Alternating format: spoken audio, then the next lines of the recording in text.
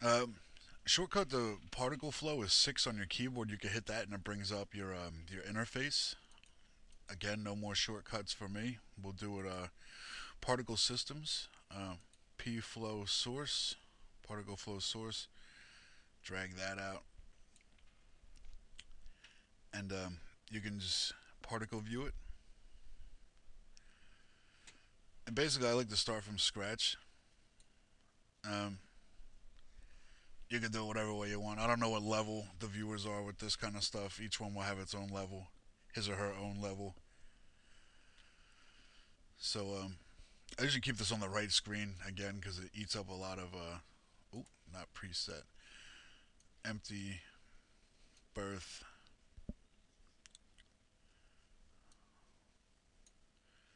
Right now we'll set the birth to 0, 0. Amount, we'll set that to 2.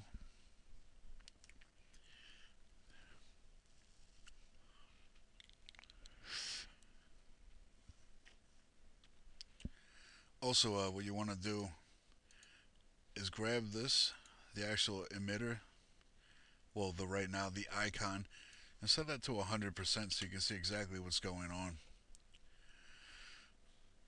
And we will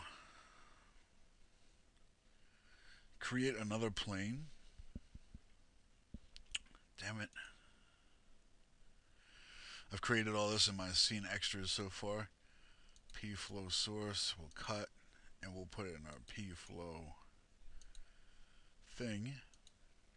Make sure this is checked so we're working in that.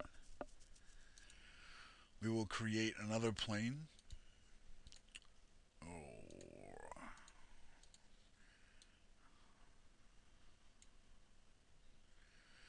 This plane will represent where we want all the particles to spawn from.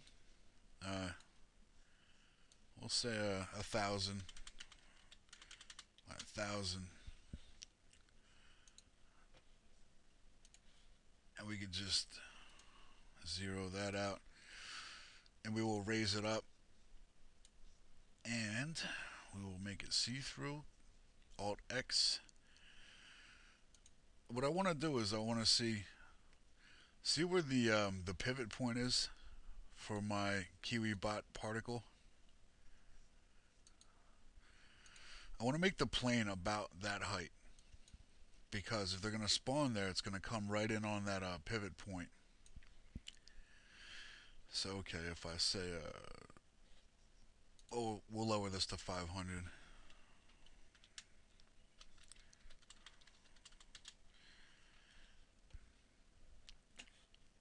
Now we'll tell the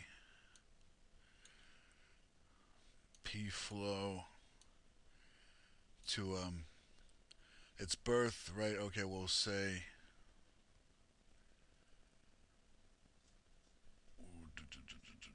we want it to spawn on object, position object, object by list. We'll do a plane 4, which is our. Actually, we should rename that. We'll call it a particle emitter. Again, if I spell things wrong, I'm sorry. I'm retarded. It's part of it. You'll deal with it. Imagine what it's like being me. I'm always taunted, made fun of. People throw rocks at me. Okay, so that's our thing. Now we know that we're going to spawn 2 particles in the duration of 0 frames, which means they should be instant. And we know that they're going to be on our particle emitter.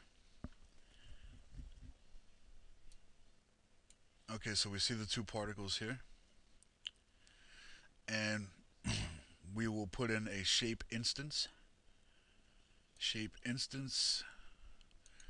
And we will select our Kiwi particle. And so we can see it, we will switch it to geometry.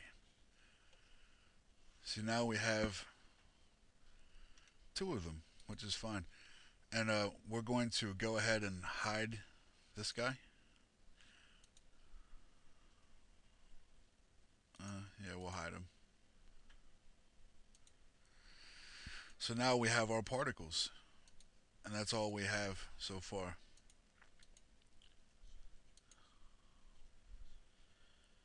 Now these are just standing still. They don't know what else to do. I haven't designated anything. So in shape instance, we'll make sure to click animated shape, turn that on. You'll see as soon as they spawn, they start animating.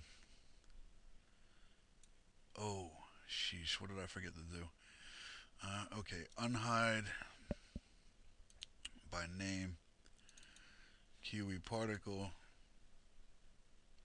Uh, we might not be able to do an out of range types here. Where are you?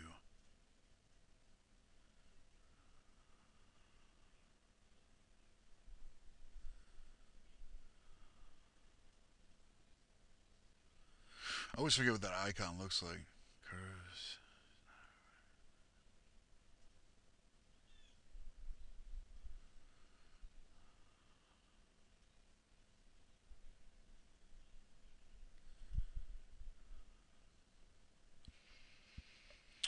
Well, anyway, we'll just do it the long way. It's still quick. You know what I heard? We'll do it the long way. I heard the people sigh.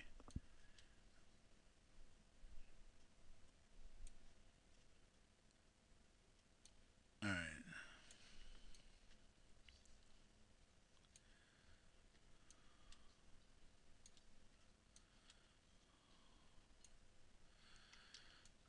we will make it that long. 320. Now we can go ahead and hide that guy again. Close this. Okay, so our guys are walking like that. Um, to offset that, let's see. Okay, their animation right now is going the same time, the same rate, the same everything. Also, I want to make sure that the emitter plane is object properties. You want to make sure that's unchecked. You don't want it to be renderable. You just want it to emit and not be seen.